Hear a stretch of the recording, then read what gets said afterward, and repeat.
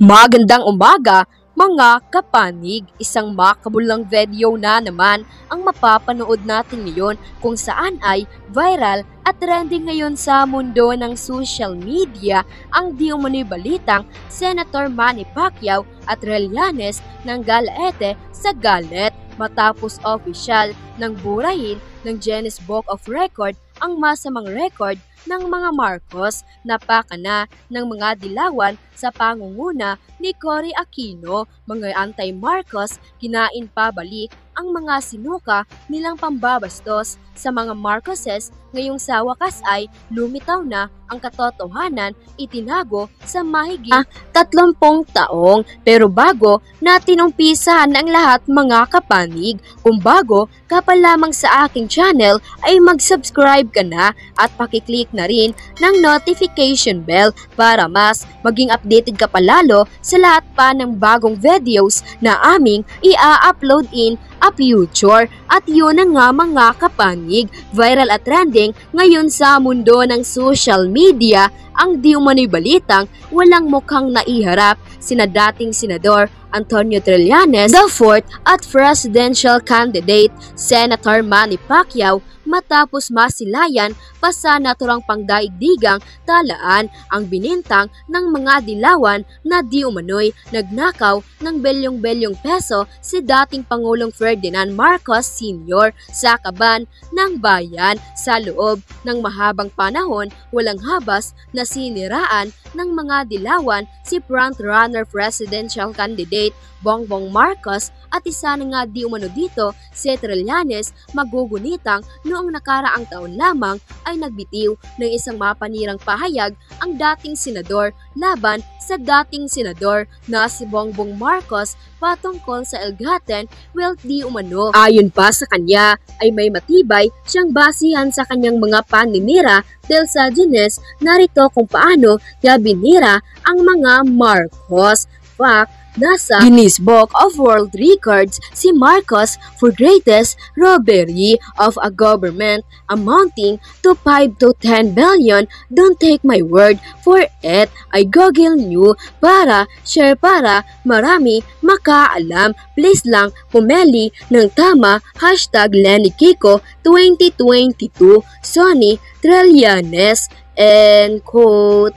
Maging ni Senator Manny Pacquiao ay nabahag ang buntot matapos lumagapak paibaba ang kahihiyan nito pabalik sa kanyang mukha sa mga bintang nito laban sa dating senador na si Bongbong Marcos matapos mailabas ang naturang ulat. Matatandaan kahit hindi pa di umano nagsisimula ang campaign period, panaytapon na ng putik si Senator Manny Pacquiao sa dating senador na si Bongbong Marcos na ayon sa kanya ay hindi na dapat pa maibalik na sa kapangyarihan upang hindi na makapagnakaw pa. Narito ang ulat kung paano niya binalahura ang naturang kandidato na isinangkot niya kamakailan lamang sa kaso ni Jeanette Lem Napoles, and they posted. Alalahanin natin kasama si Bongbong Marcos sa Napoles case. Unang-una, alam natin ang esyo ng corruption.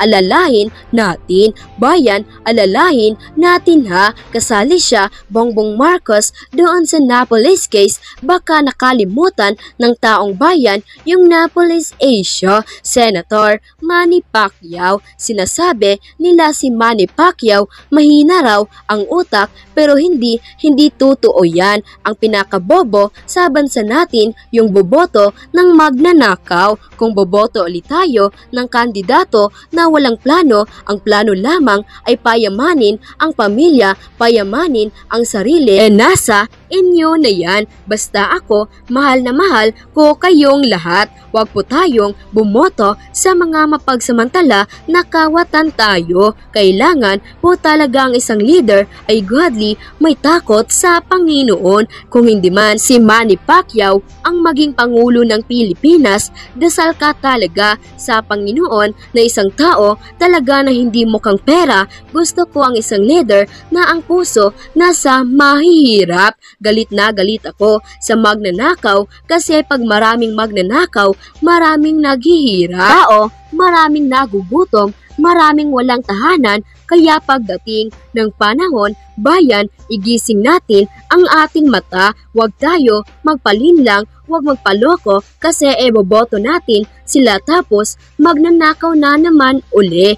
End quote. Sa mga walang basihang paninirang ito ng mga kalaban ng dating senador na si Bongbong Marcos ay isang matalinong Bongbong Marcos supporters ang sumapalpal sa kanila ng katotohanan. Ayon sa kanya ay walang final conviction ang mga Marcos kung kaya't hindi ito dapat gamitin basihan upang sila ay siraan. Narito ang kanyang umakatibong banat.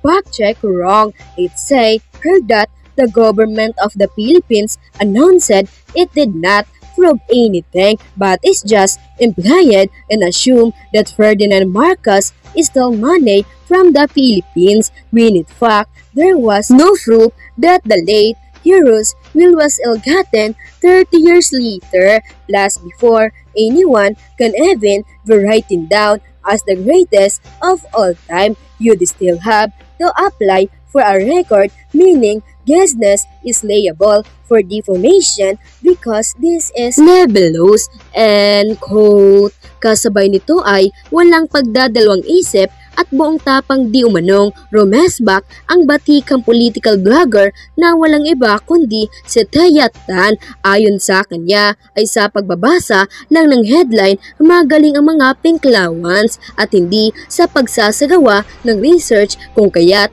madali lamang di umano silang ma-brainwash ng mga dilawan. Lumalagablab na belta pa nito sa mga friends na panay-share ng Guiness propaganda word records. Learn how to read and comprehend what you read. Huwag kayo masyadong magpa-obvious that you only read headlines and don't actually do your research. You forward banners. Hindi nyo naman binasa ang entry ng Guiness mismo kaya madali kayo ma-brainwash. What happened? Guiness, the first time I called the greatest robbery in a government entry on the Guiness website fake news is last November 2021.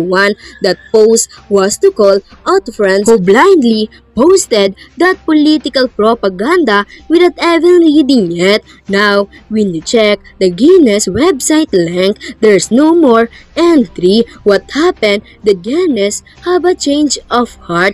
Apparently, Guinness World Records already delete the greatest robbery in the government, which is about the late Ferdinand Marcos. You can check it out. So Rappler, sino fake news ngayon? Manipulative. Well, I say, it about time dapat ginawa itong entry deletion na ito ng Guinness World Records after Imelda Marcos was accused of all federal, fraud, and racketeering charge in New York way back in 1990. Anyway, patient is truly a virtue. Burado na ng Guinness World Records ang greatest robbery of a government na ginamit na propaganda ng mga dilawan laban sa mga Marcoses. So paano? Apologies na ba ang Guinness ngayon? Sabihin nyo na, nahiya pa kayo End quote.